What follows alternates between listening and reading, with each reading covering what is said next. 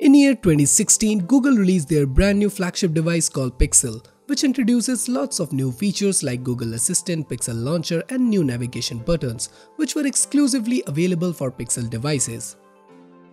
I have already made videos on how to get Google Assistant and Pixel Launcher on your Android devices, but today I am going to show you how you can get Pixel navigation buttons on your Android devices.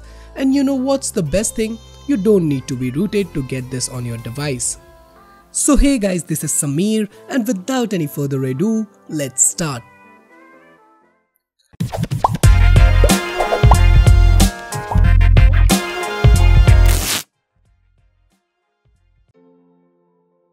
Recently, a team at Twrp app had developed an app called Pixbar, which will make your navigation bar look almost exactly like Pixel navigation bar.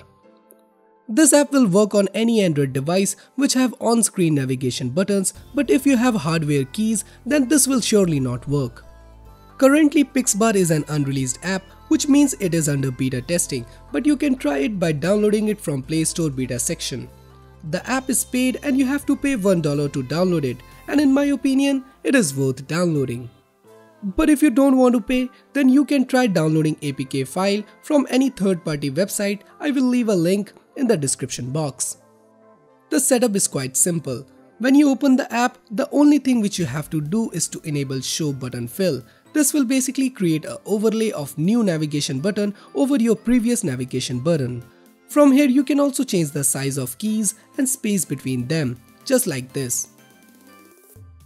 The best thing which I like about this is that you can also change the color of navigation keys according to your preference, which is definitely a welcome addition. And this feature is even not present in Pixel devices yet, so you will be getting it exclusively. So guys, from now on, your navigation keys will look exactly like Pixels. But the only thing which is missing is the home button animation, which I think the developer will add soon as the app is still in beta. So guys, that's it for this video. If you like it, then do subscribe to my channel for more videos in future like this, and I will see you guys in my next one.